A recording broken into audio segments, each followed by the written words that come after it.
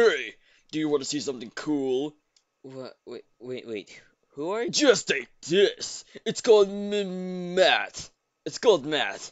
And it makes you see symmetry, fractals, and shapes and stuff. Sure.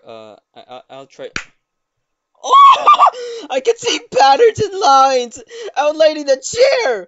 Whoa! Is that Clark's arm is rotating in a symmetric like action? Whoa! Is that a tessellation? Matt really is everywhere. You see, math really is everywhere. From the numbers of your calculator to the shape of your book. But math isn't only limited to numbers only. It can help us identify patterns, retrace human history, and understanding the spiral of our galaxy. Wouldn't you agree? He's so happy. Here, I'll give you a book if you need to learn more.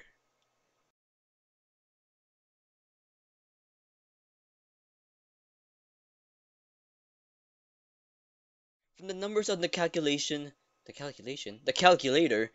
to the shapes of your book. The